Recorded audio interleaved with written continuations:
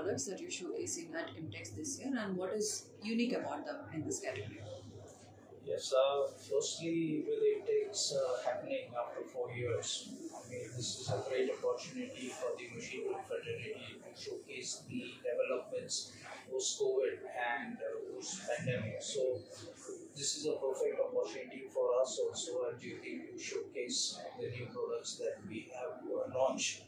And the launch has been across different industry segments. So, I mean, we wanted to ensure that we have a product, a new launch for each industry segment. So, that is how we have gone about it.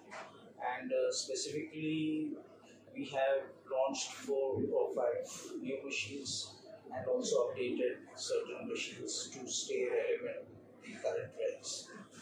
We have shaft turning machines, which is on the automation range. We have low-cost automation for bearing rings. We have developed a specific machine for blade grindings for the energy sector. We have a very new revolutionary product by the name of Zebra, which is in line with the current and the future requirement of the customer. So basically, keeping customer centricity in mind, all our products are developed, the new launches are developed with respect to increasing the productivity and the precision of the components manufactured by the customer. Okay, so could you tell us more about Zebra and why have you named a machine which is used for CNC as Zebra? Yeah, that's an interesting question, and something we machine tool industry has been on a conventional thought process, and we all have been naming machines with respect to the dimensions or the specifications, and we wanted to get out of that mold, do something different, and showcase it as a value-based machine.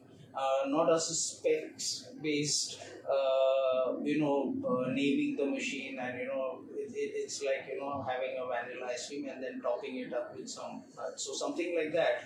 What we've done with Zebra is, we know Zebra as a determined animal, as a dynamic animal, and that is how we relate the product with those characteristics. And we wanted to break out of the mold and do something different, and maybe Zebra could be the new Apple in the machine tool industry. How is the sector geared up to be in line with the recent trends, especially the digitalization and Industry 4.0 and smart manufacturing, and how is Jyoti CNC prepared for this trend? Yeah, I mean, the buzzword is digitization. I mean, we talk everywhere, everybody's talking of digital revolution. We are seeing it in every walk of life. So this is imperative that everybody has to embrace digitalization, and that's the way forward. With respect to the sector, machine tool sector, when we say, I mean, it's ultimately reflecting the manufacturing capability.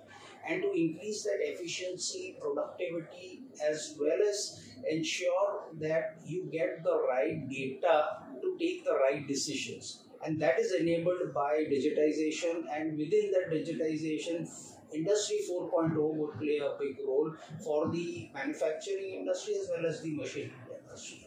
So this is ultimately, when we talk of digitization, how would it help? Ultimately, any decision that you take in business is based on data. Now, if you mine that data, will give you you will be able to analyze the demand. After analyzing the demand, you will be able to deploy the resources which will take you to your desired goals. So that is the journey of digitization, and Jyoti has prepared a roadmap in this respect. And to address this, we have a 7 Sense product which caters to specific Industry 4.0 initiatives. And this would help our customers to increase their productivity. They will be able to increase their efficiency by analyzing the data that is available to them and take the right decisions, the corrective and preventive measures to ensure that they go up the value chain. Okay.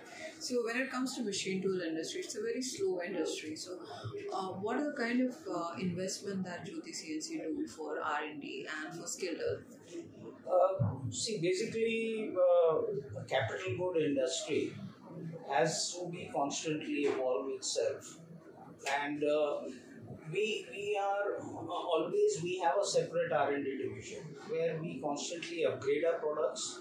We see the future trends and see how we can address them. So there is a dedicated pool of design engineers who work on constantly updating the product and seeing the industry trends. Like again, with respect to R&D, we can directly relate to Zebra. The whole concept of Zebra is very different from a conventional machine. Looking at the footprint of the machine, looking at the characteristics of the machine, looking at the need of the customer, wherein optimization of resources and getting the best result is a result of our R&D. So this is where Jyoti is involved R&D on a regular basis, and we also ensure that we have 2 or 3 new products coming up every year. So it's keeping up with the technology. We need to have R&D to stay relevant, and that is where Jyoti has been very active, having a specific design engineers who cater to the product segments specifically at each milestone. So this is where what differentiates from us from the rest, and how we upgrade our products on a regular basis. Okay. And what about the skill development part?